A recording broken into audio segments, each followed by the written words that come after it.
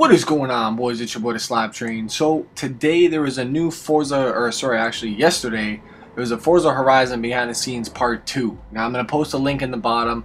Now this pretty much got me psyched for Forza Horizon. Now one big thing that they mentioned in this thing was there is a place for drifters. Alright, that's all that I needed to hear, was that there's a place for drifters in Forza Horizon. Alright, so he says it in there. There's a nice little compound that there's cars drifting in, and I'm actually ecstatic for this game now.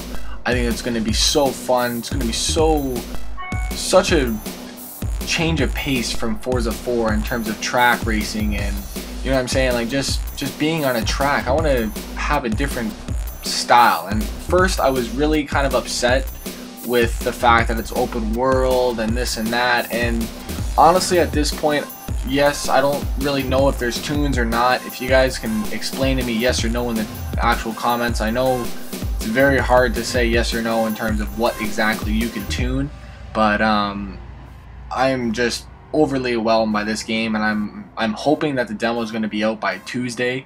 What day is that actually? I think that's, let me check out real quick what day that is. Get my calendar up here. So October the 2nd, I'm gonna say that the demo is gonna be out. Now I don't quote me or anything, but that's my personal opinion on this.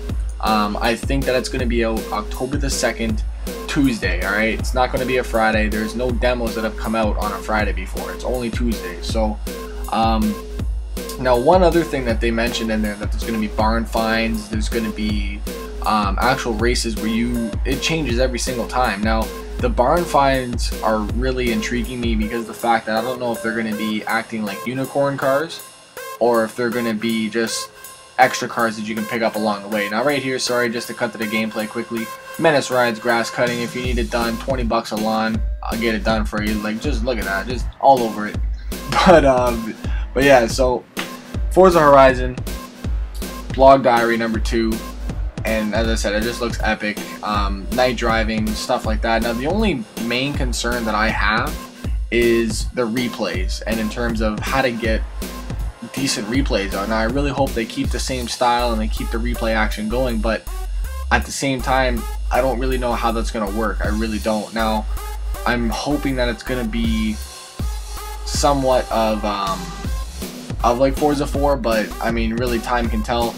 On this point, I mean, really everything's just up in the air until the demo hits or until the actual game hits. Now, the drifting is my main concern, because I mean that's what I do on Forza. You know what I'm saying? Like, I come online to drift. I don't come online to do grip races. I don't come online to drive around. But one thing that made me laugh though is on Twitter today, one of my buddies noticed that he's like, yo, instead of these car shows, we're actually gonna be able to meet in an actual parking lot and now more track settings. I thought that was pretty funny. Now as well too, the person who actually told me about this video here, I'm gonna get his name quickly on Twitter, but he's been very up to date on all of his information. I mean, I was at work when I got it and I was able to read it just like that, like got it quick. So I mean, here's another one right here.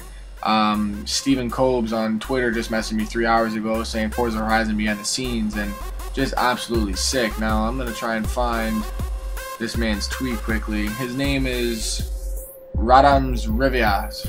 I don't know, but thank you very much, man, for doing it for me, for just posting the link. But props to you on just keeping track of Forza. I would have done it myself, but I mean, I was up at 6:30 in the morning getting ready for school, so. But Forza Horizon Drifting, it'll be in it. I'm excited. And yeah, I hope you guys enjoy it.